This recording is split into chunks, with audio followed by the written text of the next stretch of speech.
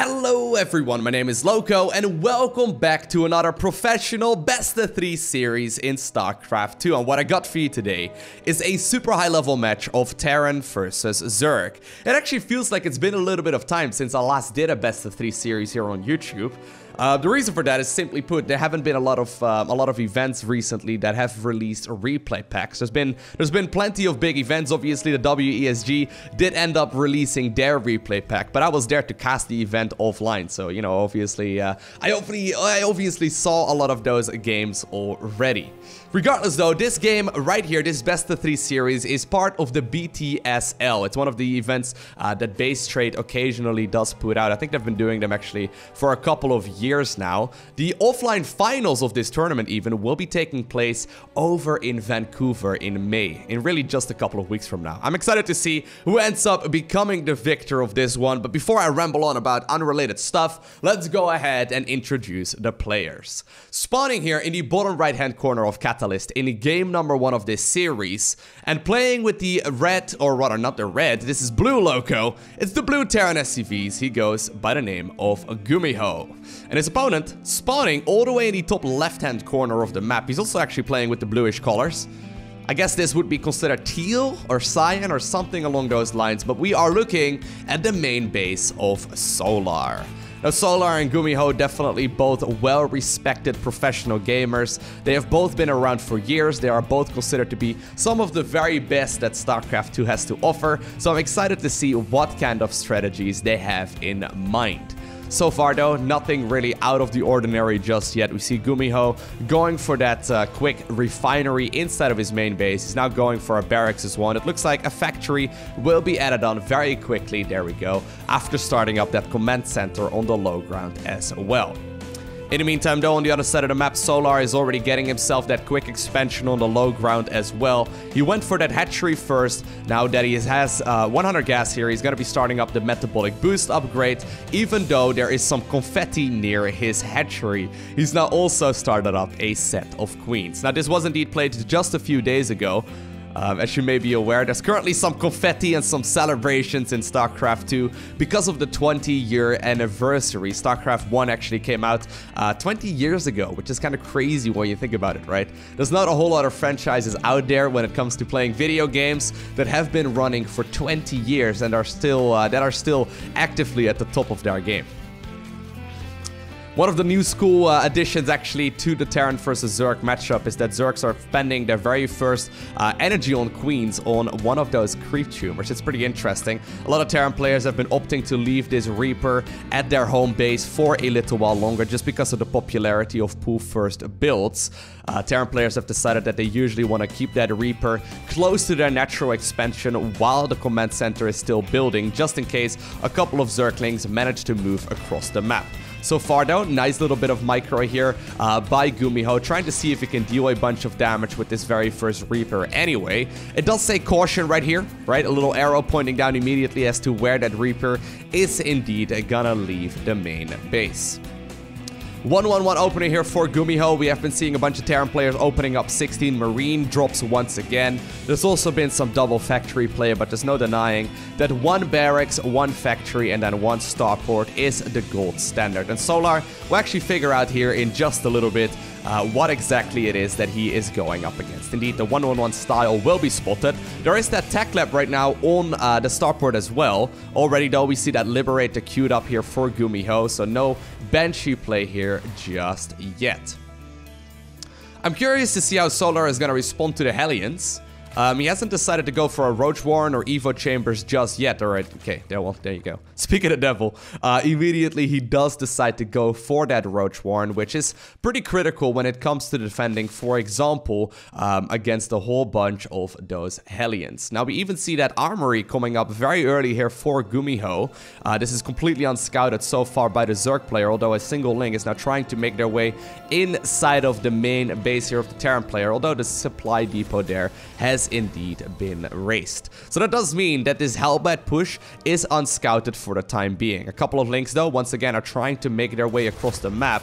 Reaper decided to get back into the main as well. It will now be sacrificed in favor of apparently denying a little bit of mining time as well. Solar is now going to be dealing with a lot of these Hellbats, though, and he doesn't really have any Roaches out just yet. He's currently in the process of harassing on the other side of the map, but so far, these units are really going to go to town. And so far, I mean, even though the drones will likely not go down, this does buy a lot of time here for our Terran player, because I think the Liberator indeed is making its way towards that main base. Very nicely played so far here by Solar, though, not really losing anything critical, though 3 drones there do end up going down. But this is really the big pain, right? Look at this. This is like what? Like 18, 20 drones or so that are simply hanging out on the left-hand side of the main?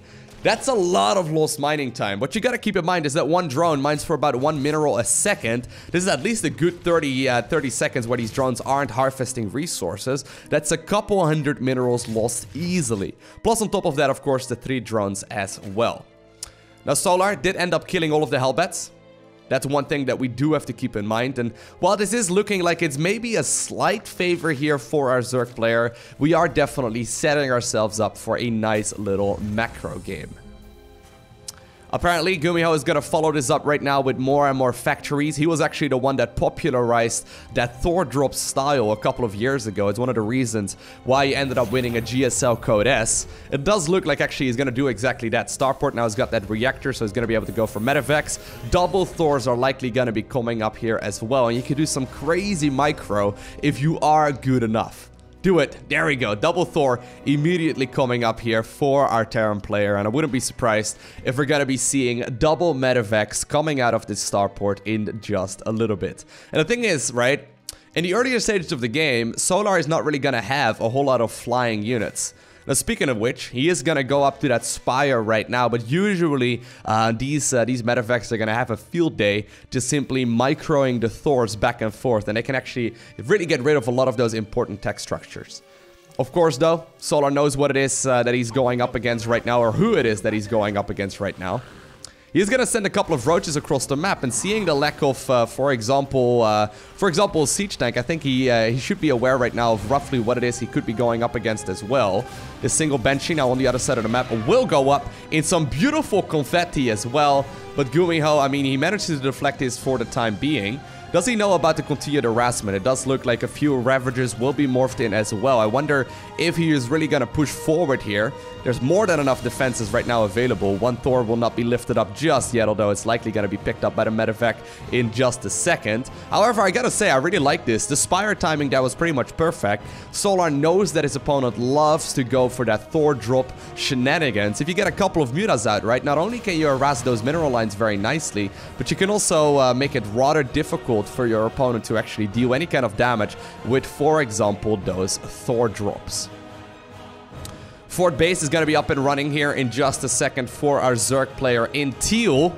That's not something I've said very many times before.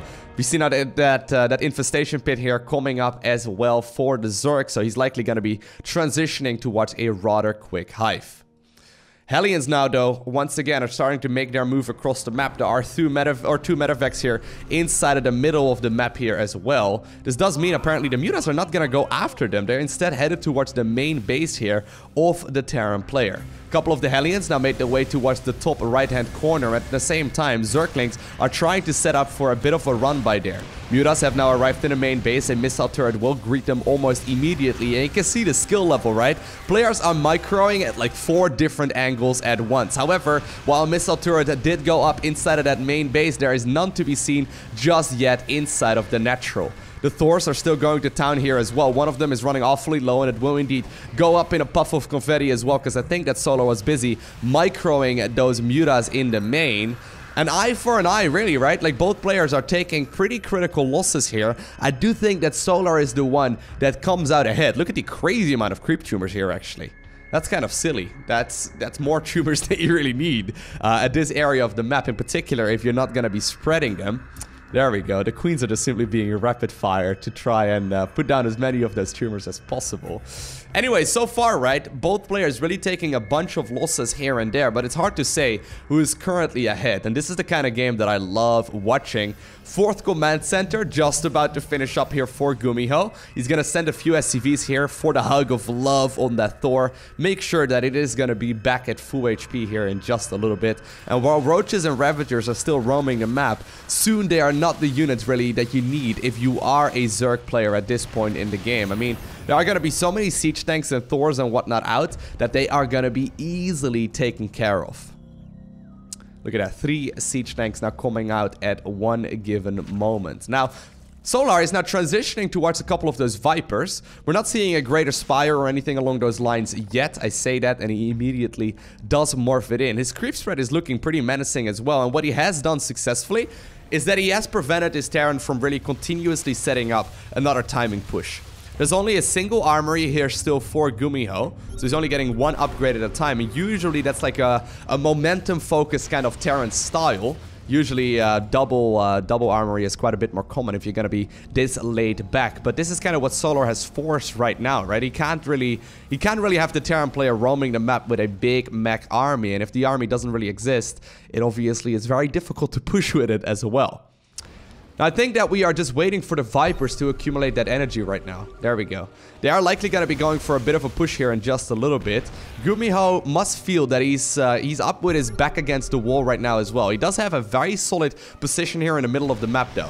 This is not something you can push into if you are the Zerg, but there is definitely this potential for a counterattack into the natural here as well. Now, the Hellions and actually that single Cyclone providing a lot of value here as well. Beautiful pickup here, actually, by Gumiho, getting a big chunk of that Zerg army for practically free. And now, once again, he decides to load up those medevacs with the Thors, and he will be able to get that army away from it. I actually am curious why he hasn't collapsed the rock tower yet, right? You can get so much more value there. I guess the positioning right here of these sensor towers just sort of allows him to control this terrain just fine anyway. And apparently Gumiho, feeling very confident, he has decided that he wants to go for a 5th command center, and he puts it out right here in the middle of the map. Now, there's really no way. Oh my god, that's actually pretty painful. Oh, 2 Thors. With 2 medevacs do end up going down there. Very nicely done. Now, at the same time, the Hellions made their way towards this side of the map. There is no blue flame on these just yet, but they are still going to be able to roast a lot of those workers. Now, for some reason, they're actually headed to the natural in the main base. There's not really a whole lot of workers here in general. I guess they are easily accessible. That does mean that right now he knows about the fact that the greater Spire units are going to be coming up here in just a little bit. Roach is now even moving towards the 3rd base here of the Terran player as well. But I think that where are the Brute Lords? There we go. The Brutes are already morphing in, and Solar has got a very menacing army. Still, 3 Thors are coming out right now at any given moment. The same can be said here for those Viking as well. There are going to be a lot of very scary attacking units, and Gumiho right now, right, he's setting himself up for that late game. He's already got a bunch of additional command centers just about to finish up. That means shortly he's going to be able to get rid of most of his Terran SCVs as well, because he can just simply land mules if he likes to. Gumiho is now also getting very close to maxing out, and while I do like Solar's positioning here, right, he does have to be a little bit careful. He still has a lot of mining here himself, though, but I think he's had enough. It does look like he wants to go for a move. Now, there are a lot of Vikings here available. How many Hydras do we see at this point? There are 27 of them, definitely more than enough. Still, though, nice little bit of abducting, getting rid of pretty much most of those Vikings here for the time being. That does all of a sudden give those Brute Lords free reign, forces the unsiege on the majority of those siege tanks as well, and all of a sudden, the Hydras are trying to move forward. All of the Vipers, though, except of one, did get picked off there. The Roaches are now also going to town there in the bottom left-hand corner of the map. And I think that Solar, he's trying to see if he can potentially force the game right now. I think that Solar is smelling blood. He wants to finish up this game right here, right now. And while he is doing a solid job dealing with all of these outer expansions, the fight in the middle is looking decent as well, but there are still so many Terran units remaining.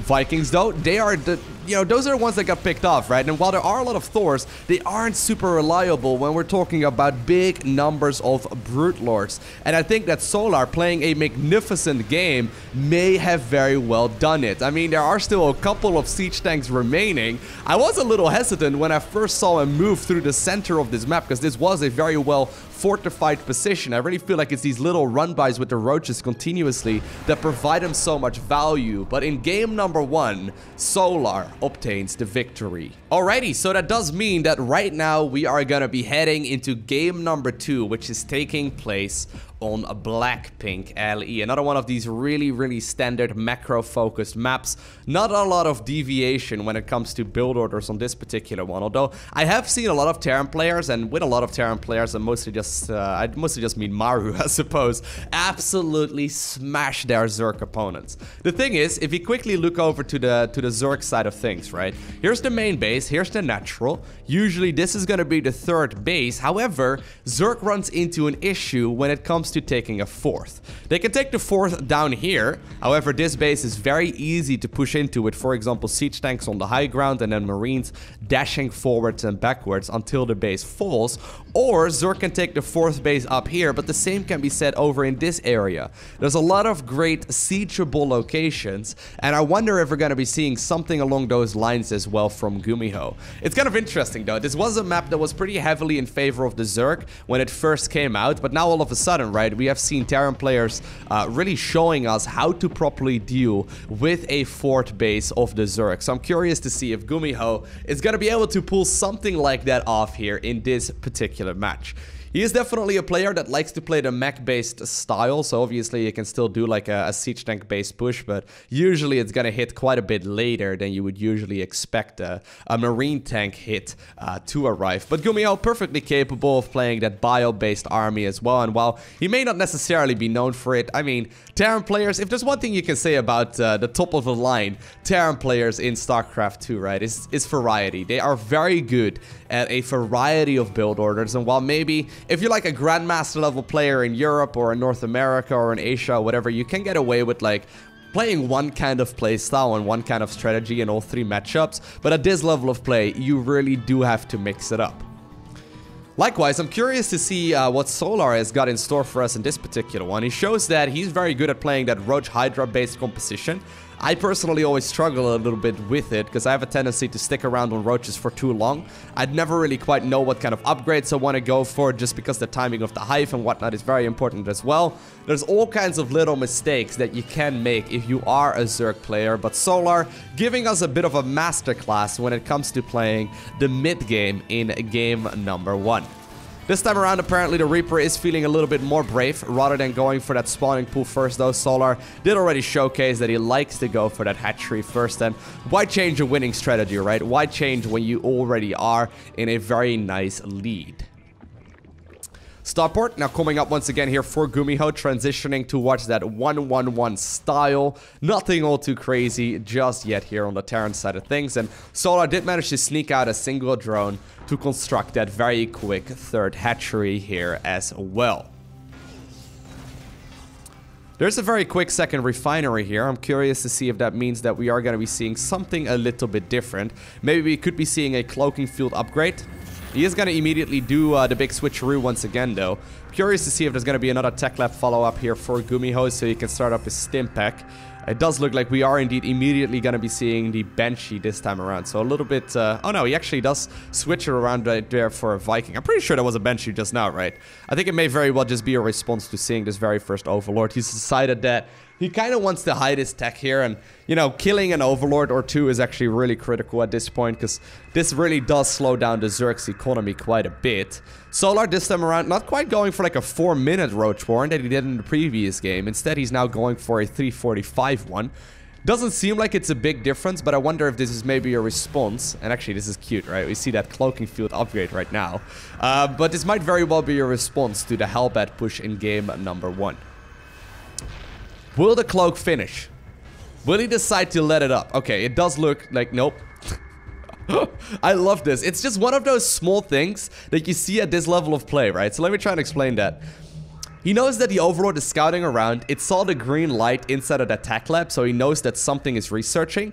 More often than not, that is going to be a cloaking field for Banshees. Now, Gumiho is still going to make a Banshee. However, he knows that he's already forced the damage by just simply showing that green light. This does force a very quick lair and probably a Spore Crawler or two here in just a little bit from our Zerg player. In particular, after what happened in game number 1, right, with that Liberator and all that. Wouldn't be surprised if a Spore goes down in just a little bit. But since he knows that the damage has already been dealt, he doesn't need the cloaking field upgrade, so he rather saves those resources and he decides to just simply cancel it.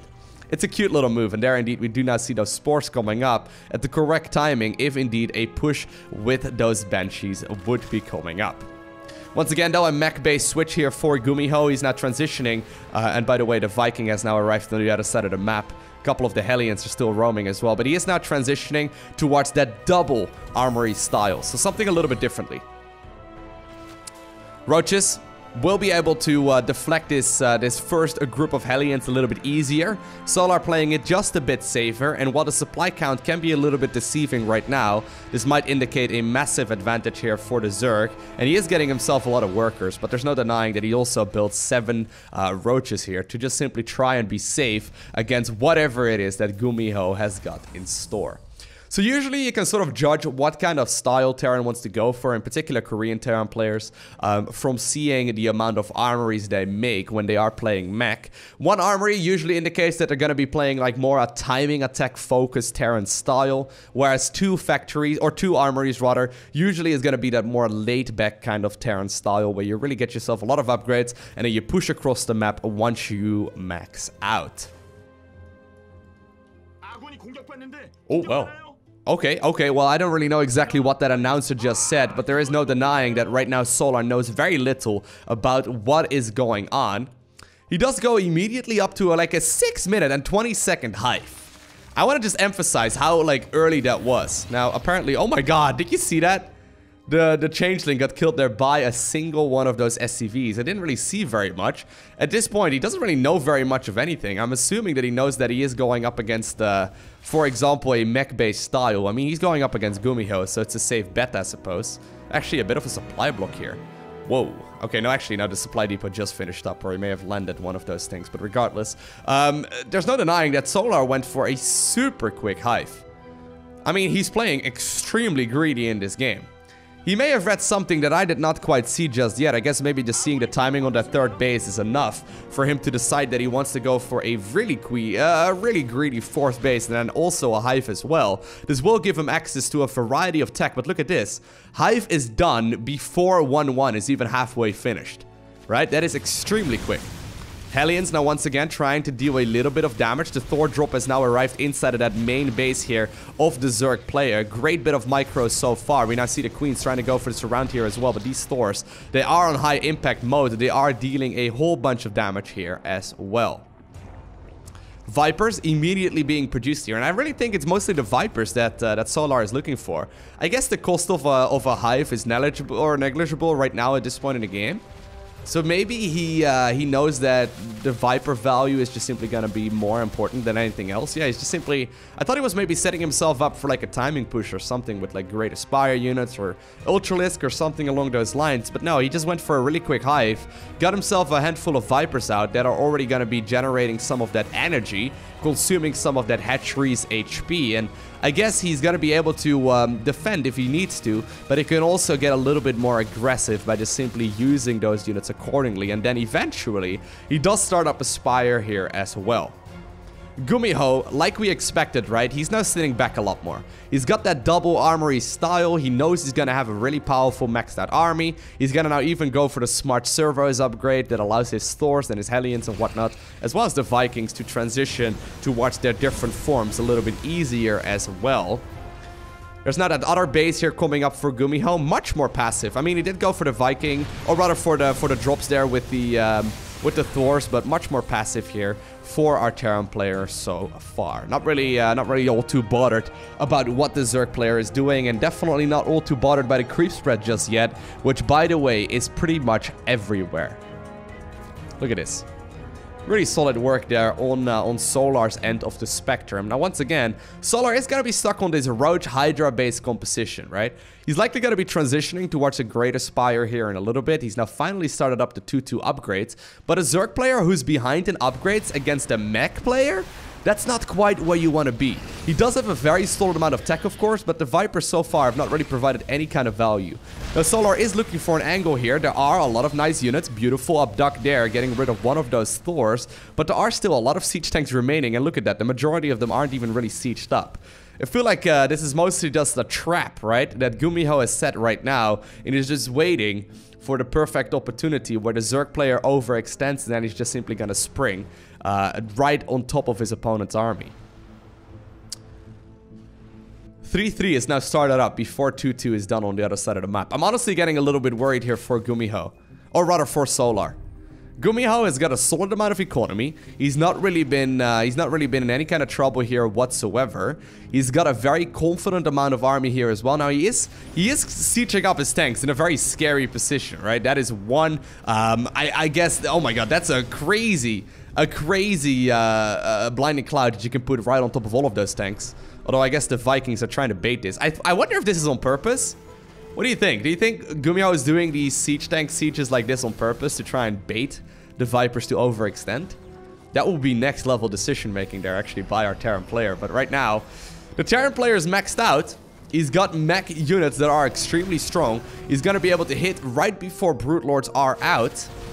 And here we go, right? He's starting his slow push. Now, this is definitely an army that needs its time, right? You can't really fight on creep all too aggressively, so indeed these tumors will be dealt with as well. At the same time, though, immediately once the Terran player tries to move across, we see a Roach Hydra-based army now also moving over towards that third base location here of our Terran player. Still, nice little move here as well by Solar at the exact same time, landing those blinding clouds brilliantly.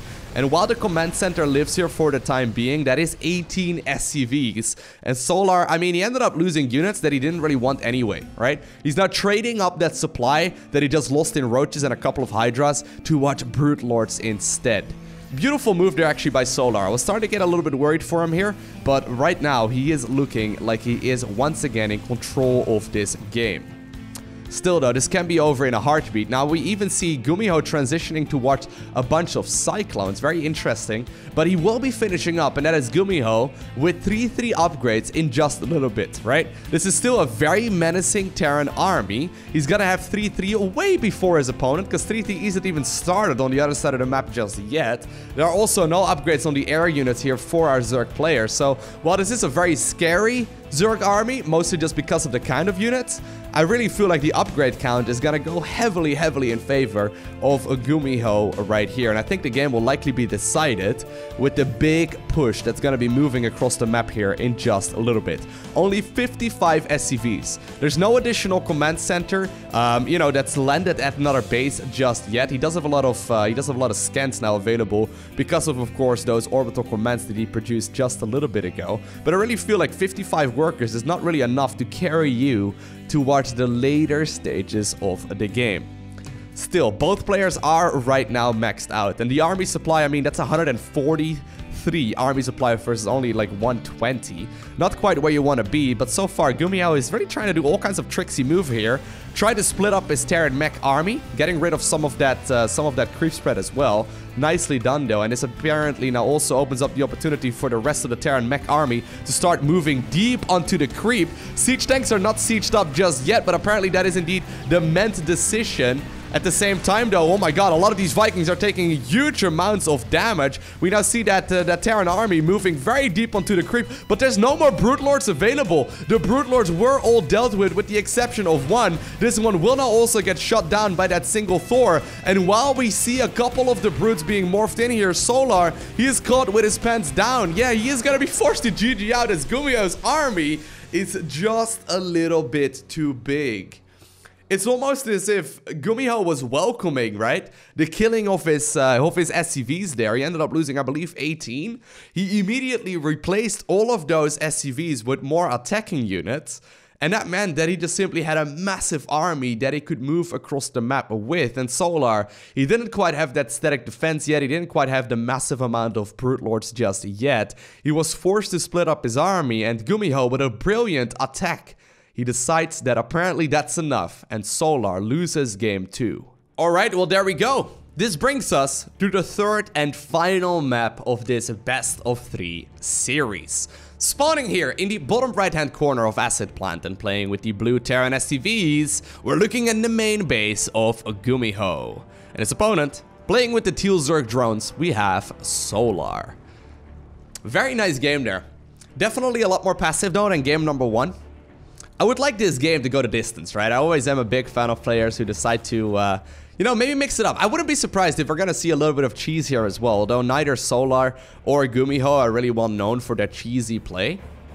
I wouldn't mind seeing a little bit more of like an aggressive kind of style, in particular because Solar is not really scouting heavily here for example, proxy barracks either. A very common location for barracks is right over here, or sometimes right over here or so. Solar would not find out about those Marines, or for example, even for example Reapers, right? He wouldn't find out about those until they are already on his side of the map. Now granted, Gumiho, I mean, he's got a history in games as well where he really doesn't go for a whole lot of cheese. I don't actually recall the last time that I saw him actively cheese. I mean, he definitely did do it back in like his GSL heydays as well. But he's definitely still one of those players who prefers playing the macro game. Quick refinery here. Once again, that barracks coming up very early on. We see that hatchery going down as the very first structure here of our Zerg player. And he's now also going to be saturating this extractor.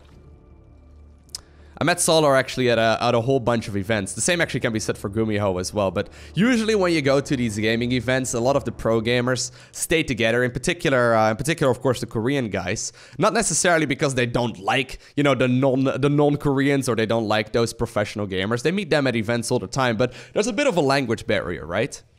I mean, obviously, Korean is very different from English, and while a lot of the Korean pros do speak some English, there's like this confidence that you kind of need as well when you first start speaking English, where you feel like you're gonna make a lot of mistakes, and I wonder if that's part of it. But regardless, at the very least, that's what I experienced when I first started talking a lot of English myself. But anyways, Solar, he definitely does not have that issue. Solar speaks fluent English. He's one of those people that definitely does come over to a lot of the non-Korean players and for example casters like myself as well, and it's always a lot of fun.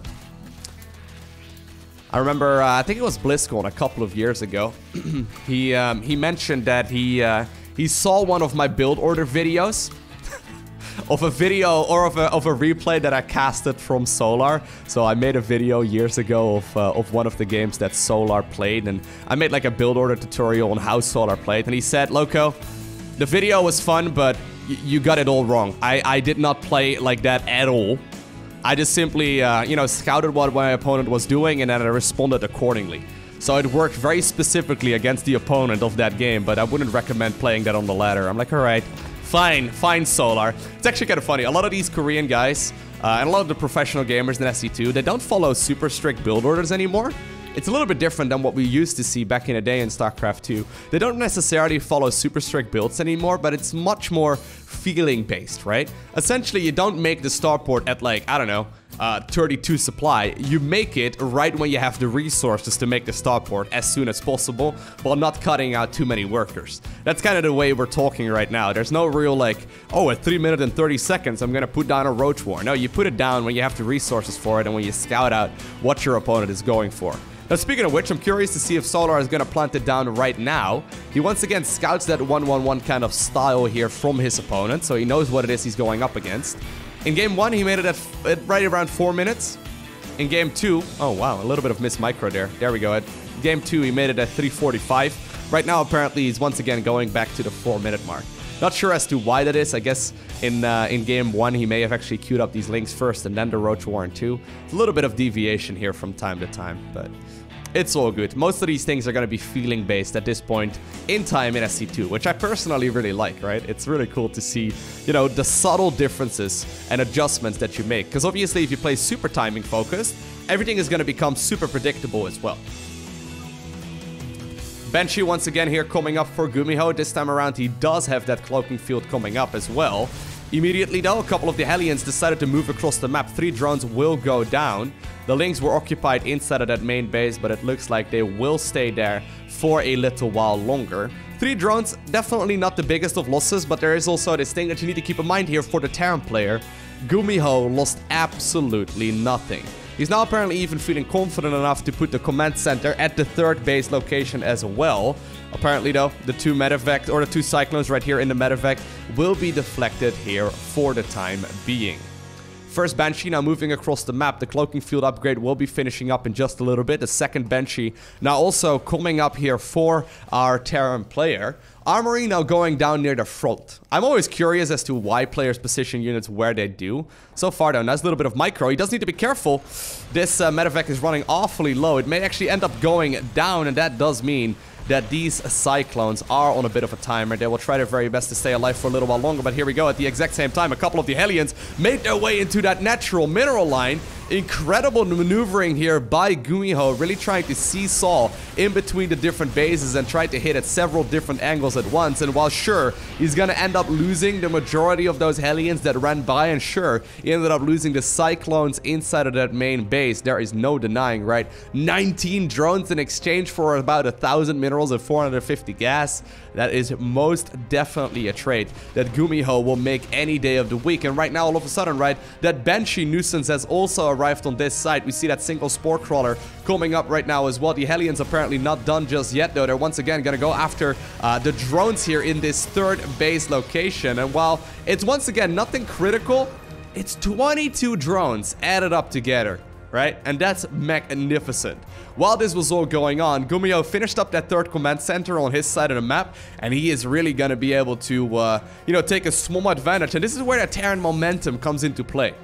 A lot of these top-of-the-line Korean guys in particular, they play a very momentum-based playstyle. They take a small advantage in the early game, and in this game, we can definitely say it's a big advantage, but they take an advantage in the early game, and then they run away with the victory. I have to say, I really do like the 1 armory style against this, right? Once again, that indicates to us that he's gonna be going for a more aggressive focused style. And apparently right now, Solar is kind of feeling the heat as well. He knows he's gonna be behind economically. He needs to get units out to deflect any kind of aggression here from the Terran player, so he decides to go for the Swarm Host. He's now also sticking around on Roaches with +1 upgrades here instead. But once again, the Hellions are coming into that mineral line. 3 drones end up falling almost immediately, and while sure, a couple of the Hellions end up dying once again, these mineral units are exploitable, right? He doesn't really need those necessarily. That's 12 additional workers, and that's just because of that small advantage that Gumiho had earlier. Solar is forced to make a response, right? He's trying desperately to squeeze out workers. Right now, he's going for a bunch of these swarm hosts to try and defend against all of this aggression, but Gumiho is all over it. More drones are coming up right now as well for Solar, but remember, right, in game 2, we saw like a 6-minute and 30-second hive. We saw a 4th base coming up at that exact moment as well. Right now, we are 8 minutes into it, and we haven't seen either of those. What we have seen is a lot of roasted drones, and while I, for one, would like to go to a drone barbecue, because I think that it would be absolutely delicious, there is no denying that Gumiho is in firm control of this game right here, right now. Oh man, look at that. Just being a bit of a nuisance here with these leftover Banshees as well. Apparently now even a couple of those Locusts will just simply be flying across the map here as well, and they really didn't get anything done whatsoever. Gumiho, I mean, he has now started up a 2nd armory here too. Actually, he may have had that one earlier. Maybe I didn't see it just yet at the point where I looked back at the Terran's natural, but regardless, I would really like to see a bit of a push here once again from Gumiho. He is gonna continue his Thor drops. I love it. Honestly, the Thor drops are so good. A lot of Terran players have opted to not go for those anymore in recent times. Gumiho, one of those guys that really does still like it. I have to agree with him. It's really powerful. You can deal so much damage, but here we go, right? I mean, now even the Queens are being pushed across the map. This is a slow-moving army, and Solar, he is definitely in a situation where he has to try his very best and deal critical amounts of damage. Now, speaking of critical amounts of damage, right? Gumiho, he's now target firing down the main base, and while apparently a couple of the producing structures here inside of the main of the Terran player will be in trouble as well. Great liftoff there by Gumiho. The Thors are going to town, and ever since they got their +1 armor buff, That does mean that one Thor has to pay for this with their life as well, but the base falls. There's no more hatchery or lair even at this point in the game for the Zerg player. Solar is starting to fall apart. A little bit of sloppy move there though, once again by Gumiho, right? He ended up losing a whole lot of those units. Not perfect micro by him by any stretch of the imagination, but he is just so far ahead. 37 workers that I don't think it even really matters anymore. +2 is just about to finish up here for Gumiho as well. There's no 4th base just yet here for our Terran player either. There are a lot of Hellbats though. They don't have, you know, that much ground support, but they do have Blue Flame. Infernal Pre-Igniter is gonna definitely make these units significantly better at picking off whatever. And right now, I mean, the Locusts are trying to get whatever value they can, but this is not all too impressive. Once again, a couple of Lynx managed to make their way into that mineral line here. They're trying to see whatever damage they can, and while a couple of the SCVs did end up getting bruised there, I really feel like Gumiho is in a very solid position. Now, supply-wise, Zerg is actually still ahead. A lot of that supply, though, is caught up in 3 supply swarm hosts. That is 48 supply right there for just a handful of swarm hosts. Not usually something you really want to have at this point in the game. So supply counts can be a little bit deceiving, in particular with those roaches added to this as well. But I think that Gumiho has got enough. Still, Gumiho has to be careful. He can easily overextend, right? One solid group of Locusts and this game is over. There's also a lot of Banelings and they can also connect with these Hellions, and if they manage to, this game is over, right? All of a sudden, if these Hellions are out of the equation, that means that the rest of these units are going to be able to pick up whatever they can. Immediately, though, once again, those stores are going to be picked up into the medevacs. Look like they are headed towards that main base, and while the 4th hatchery was in a little bit of trouble, beautiful micro here actually so far by our Terran player, trying to see if he can keep several of these units alive at once, and it looks like, yes, he will do exactly that. At the same time, the Vikings are trying to see if they can pick off a couple of those overlords. Once again, though, a big chunk of this Terran army is now caught out in the middle of the map. Solid move there by Solar. Does get the Locust on top of a bunch of those stores as well as those siege tanks. So all of a sudden, right, that army disappears. Few of the Hellions trying to see if they can make their way towards the mineral line once again. More and more drones end up falling, but actually, that was a fight where I expected Gumiho to roll over his opponent, but Solar managed to hold on. 4th base is alive. He managed to clean up a lot of those important units here for the Terran mech player as well. And while the swarm host, I mean, they are going to be needing, like, they need replacing here at some point, right? Once the Terran player reaches a maxed out state, I always feel like they are not going to be as valuable anymore. But Gumiho used them very effectively there to just simply clean up a lot of those armies. Very solidly done. Plus, on top of that, the hatchery in the main base still lives, and while 46 drones ended up going down, Solar still has 59 workers, which is really all you need at this point in the game. Another base is now secured here as well by the Terran player, though. He does have that command center on the low ground. Planetary Fortress, of course, very, very potent here. Once again, continued medevac harass. I love this. The Thor drops are really getting out of hand. They have been doing a lot, right? They are just simply, like, picking up a couple of things here and there. And if you have medevacs, you have Thors, there's no reason not to do this, right? Other than the fact that it requires a lot of multitasking. It's a very nice little move that provides so much value if you consistently keep it up during the entirety of the game. Gumiho, though, once again, dropping a couple of those Blue Flame Hellbats as well. Locusts are trying to see whatever the value they can. They will be able to, at the very least, pick up one of those Thors, it looks like, as well. Right now, though, a couple of those... Oh my god, the Siege Tank's actually dealing a massive amount of splash damage. A couple of the Locusts managed to close the distance, and once again, a Thor ends up going down.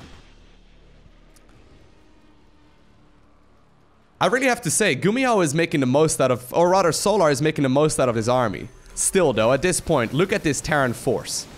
This is not an army to be messed with. The Banelings will end up going down very easily. Not a whole lot of Hellbats remain, though. That does mean as soon as these Hellbats, you know, disappear, that the Locusts can deal a huge amount of damage as well. Still, a lot of them are continuously coming out. That's 5 Hellions at any given moment here for a little while already. The 4th base eventually does end up dying here as well. And while the Locust wave comes in, I feel like they will be roasted very easily. Great pickup micro actually there by Gumiho as well.